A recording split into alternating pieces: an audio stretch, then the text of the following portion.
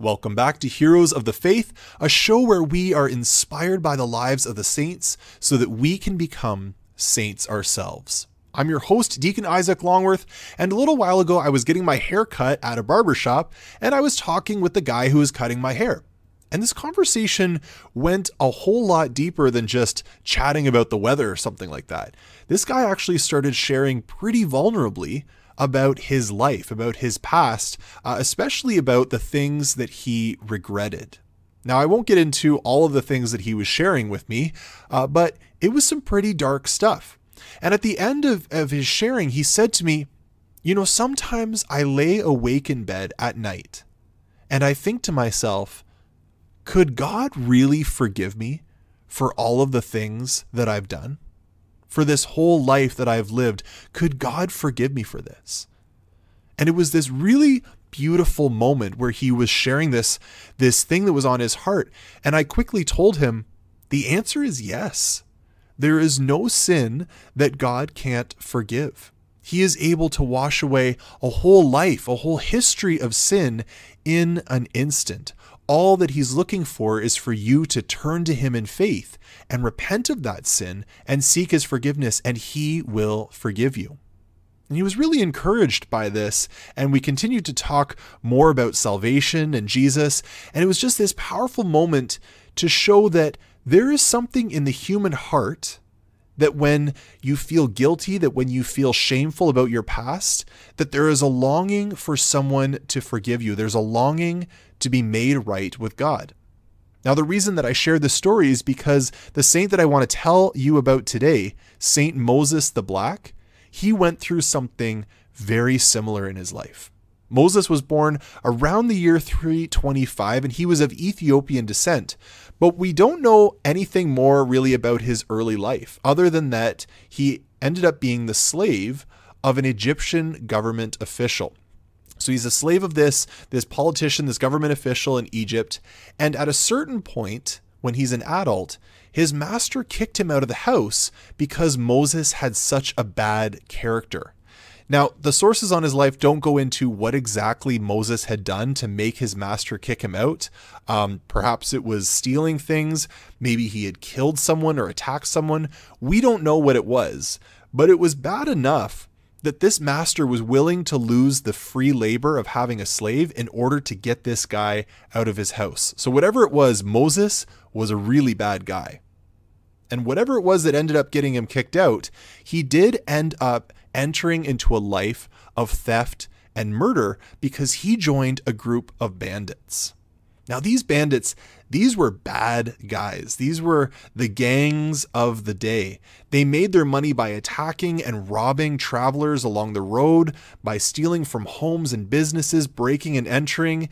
Basically anything illegal that you could make money from, these guys would do it. And it didn't matter how violent they had to be to get the job done. Now, Moses physically was a huge guy. He was extremely strong, and eventually he earned the respect of the group, probably by fighting his way to the top, and he became their leader, the leader of this group of bandits. And for years, Moses and his gang terrorized the region of Egypt that they lived in. They stole, they kidnapped, they tortured people. They were even willing to kill if it would make them an extra buck. And so for years, Moses lived a life of total depravity. All of the money that he stole from people, he spent on alcohol, he spent on women. He didn't care about anyone but himself. He was willing to hurt people because violence and theft were just his way of life. And Moses knew that what he was doing was wrong. He had a conscience, but as he killed and stole and hurt people, he just kept ignoring his conscience and pushing that guilt down so that he didn't have to deal with it. Now, according to legends about his life, Moses at one point stole sheep from someone, and he stole enough sheep that the local authorities actually sent out men to catch the thief, which forced Moses to look for a place to hide in the Egyptian desert. But however he ended up in the desert, he ended up finding a Christian monastery where he spent some time watching the monks who lived there. And despite himself, he was pretty impressed by these monks, even though their life was so different from his. These Christian monks lived a life of poverty, as opposed to Moses, who stole everyone else's money. They were obedient to their superiors, whereas Moses was this proud, arrogant leader who had fought his way to the top of this gang. They lived lives of chastity and purity, whereas Moses lived a life of anything but that, a life filled with lust. And they were a peaceful community of monks. They lived in peace with each other and their neighbors, whereas Moses lived a life of violence. Their life was literally the opposite of what Moses was living. And yet Moses, when he watched these monks living out their lives, he saw that they had a joy and a peace that he didn't have in his life. Even though their life looked really boring and strange in comparison to his life as kind of this adventurous bandit on the road with his gang, he couldn't deny that there was something weirdly attractive about their detachment from all of the pleasures and all of the goods that this life seemed to offer. And so he ended up talking with them, and they told him that they were Christians. And he didn't know what Christianity was. He himself was some kind of pagan. He had worshipped the sun god like his master had, but wasn't really a part of his life. But they told him that they followed the teachings of a man named Jesus. And Jesus had claimed to be more than just a man, that he had actually claimed to be the Son of God. And they sat down with Moses and they told him the story of what Jesus had done and what God had done in human history. They told him that there is only one God who had created all things in nature, and that he had designed everything to have a natural order and a beauty, that he had written the laws of nature into everything that he had created. Now, God had created human beings in his image, which meant that human beings could reason, they could freely choose things, they were higher than animals, and that God wanted to be in relationship with his creatures, with man, with women. And he showed people how to live good lives by writing his law in their heart, which means that man knew what it was to choose between some things that were right and things that were wrong. God had written that law in their heart by their conscience. Now, when I say God had written a law in their heart, the monks explained this doesn't mean that God was some kind of an authoritarian God, but that as a creator, he knew what would be harmful for his creation, and so he wanted to protect man from that. So God was basically saying, follow the way that I've designed for you to live. My law will keep you safe. My law will keep you happy. I gave you a conscience, which means that when you act against my law, when you act against nature, you will naturally feel guilty and shameful, because that will signal to you that you were wrong in acting against this natural law that you have been built into. However, we as human beings, the monks explained, all of us have freely chosen to break God's law. And they told Moses, as a result of that, when we sin, when we do wrong things, we feel the guilt of those choices. So when we steal, when we lie, when we hate other people, when we are lustful towards others, when we do any of these things, they prick our consciences because we're going against the law that God wrote into our hearts, into our very nature. It's like we're breaking the manual that the owner gave us for how we work when we sin. But God didn't want to leave us in this position where we're trapped in these sins, trapped in this guilt, trapped in this shame. So God wanted to rescue his children from that. And so what he did is he sent his son Jesus to come to earth and to die in the place of guilty men. Even though Jesus had never broken God's law, he was perfectly obedient. He died on the cross in order to save those who had been disobedient to God. And so because of Jesus, the monk said, we can be forgiven of our sins. We can have our guilt and our shame washed away, because for those who believe in Jesus and try to model their lives after his teaching, God promises that he will save them from their pasts and give them grace to live brand new, changed lives, that we can live as whole human beings, no longer acting against our nature through sin, but that we can live according to God's design for the world, which is what is truly good for us. Now, as Moses listened to the words of these monks sharing with him, he felt something moving in his heart that he hadn't felt for a very long time. because all of the wrong things that he had done, all of the things that he had been pushing down for so many years, they started to bubble to the surface. These memories started to surface. And he began to feel guilt for all of the years of his life that he had wasted in sin and evil. He thought of all the times that he had robbed people, where he had stolen what didn't belong to him, where he lived a life of selfishness. Moses thought, wow, I've thought only of myself for years. I abused my body with partying and feasting and alcohol. I've used countless women as objects. That God had designed men and women to be united in marriage for life and build a family, but I've been going around acting like an animal with no self-control. I've attacked people, I've hurt people, I've even killed people. What have I done? And he was just so full of guilt, so full of shame for his past. And the monks were quick to assure him, look, Moses, if you are truly sorry for what you've done, then you can turn your life over to Jesus and he can make you brand new. The monk said, look, all of us have our pasts too, but Jesus has saved us and he can do the same thing for you. Are you open to that? And Moses said yes. Moses repented of his life of sin. He was baptized as a Christian. And because he was, a pretty committed guy right off the bat, he wanted to become a monk right away. He was like, sign me up. I'm a Christian now. Let me become a monk and join your monastery. But the monk said, okay, well, hold on a minute, Moses. Wait just a second. You've just become a Christian. I get that you want to join us, but we want to see that you've truly changed your life. We want to see you practice a virtuous Christian life for at least a few years before you're able to join us. Because they noticed he still had a lot of pride, a lot of anger, and a lot of baggage from his former life. Things don't just change overnight. And so Moses agreed. Even though it was difficult, he agreed. And he began praying and fasting with the monks. He would go the extra mile in doing chores to show them that he was obedient. He would make the long trip to the well in the middle of the night to fill up water jars for the monastery, and he would do everything he could to serve them to show that he really had changed his life around. However, just because Moses had become a Christian, it didn't mean that suddenly everything became easy.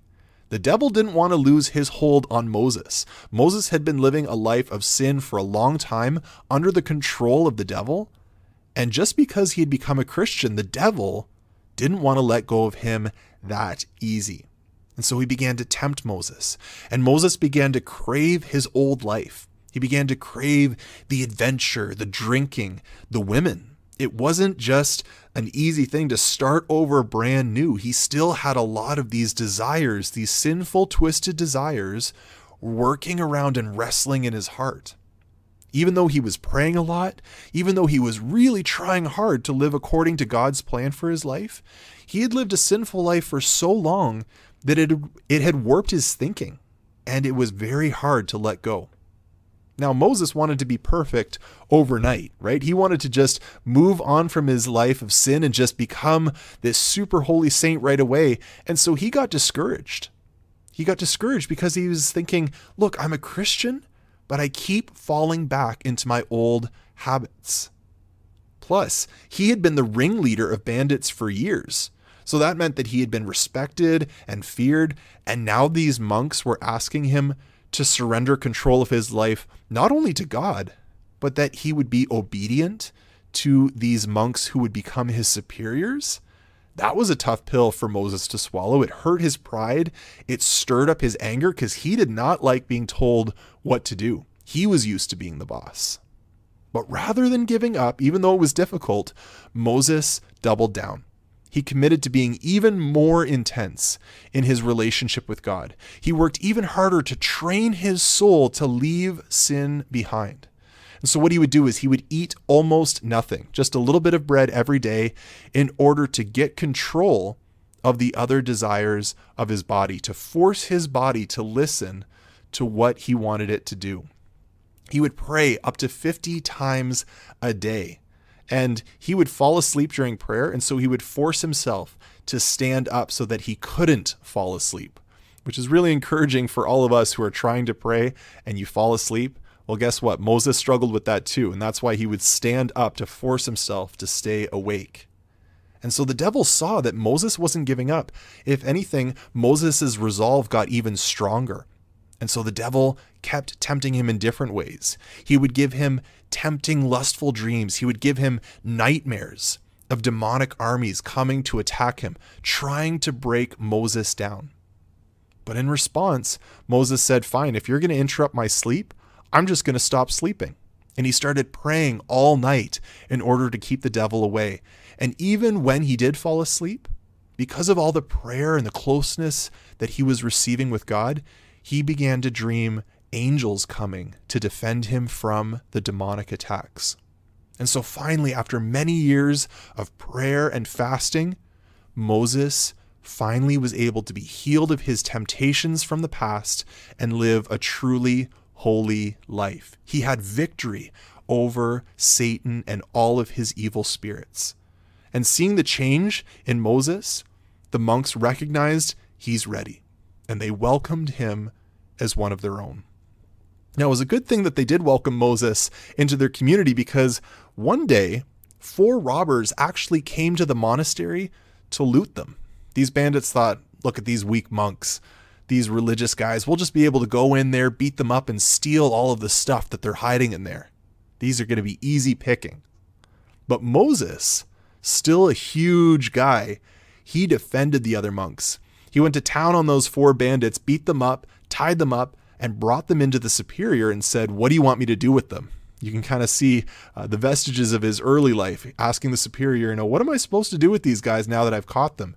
And the superior quickly said, Moses, don't hurt them, let them go. And so he let them go.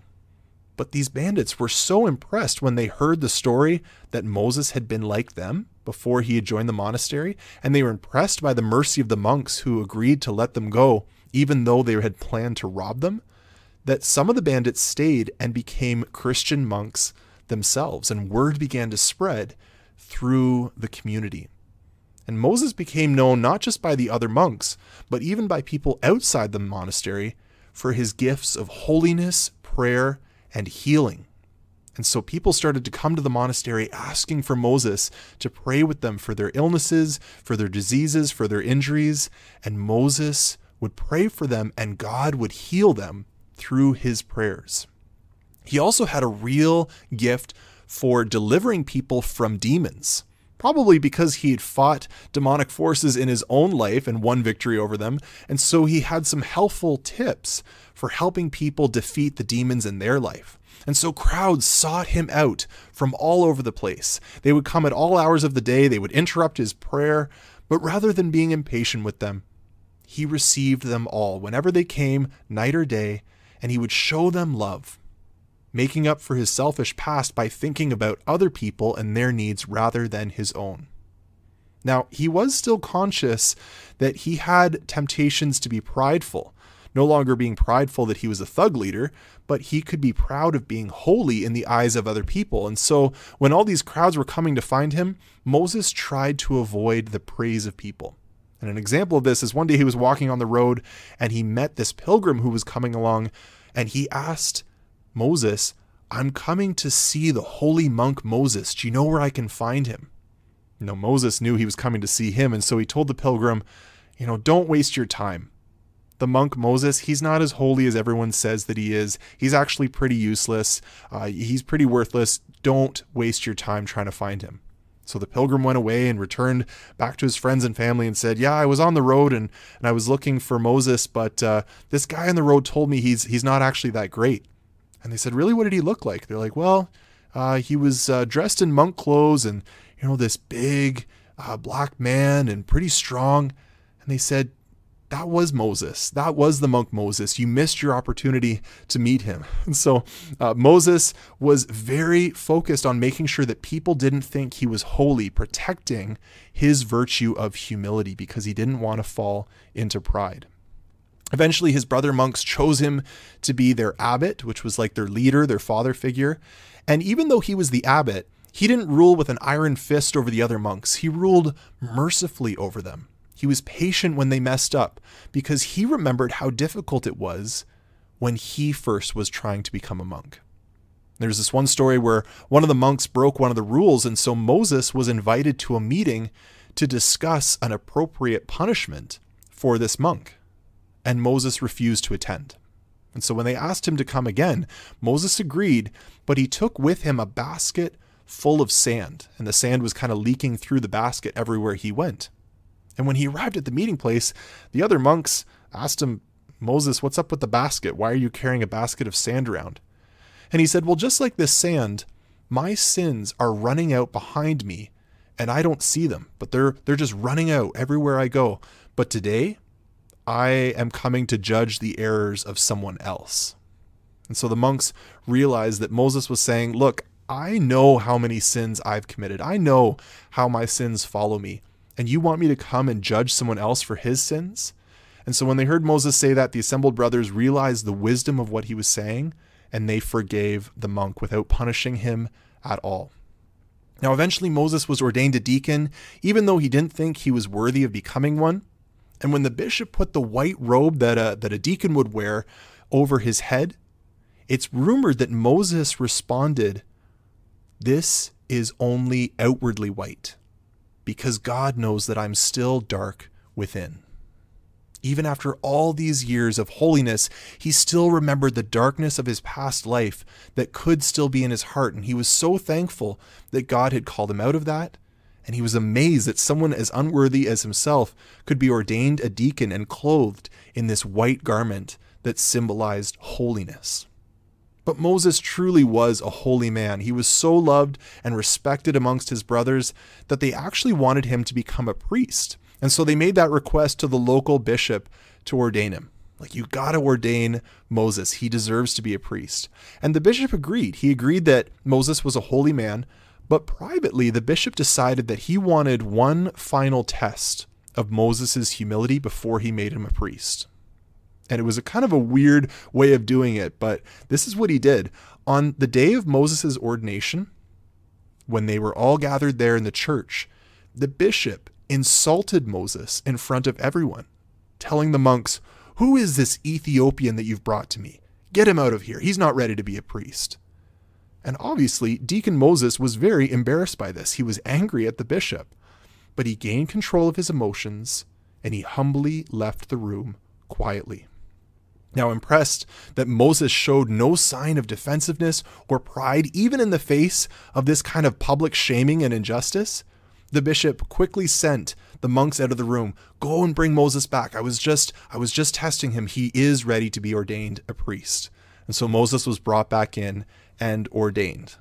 Now, obviously, this isn't the best kind of test to do. I hope that the bishop doesn't do that to me when I'm ordained a priest in a couple months, but there you go. It was a different time, and Moses passed the test that the bishop put before him. Now Father Moses, he served as a priest for several years until he was 75 years old.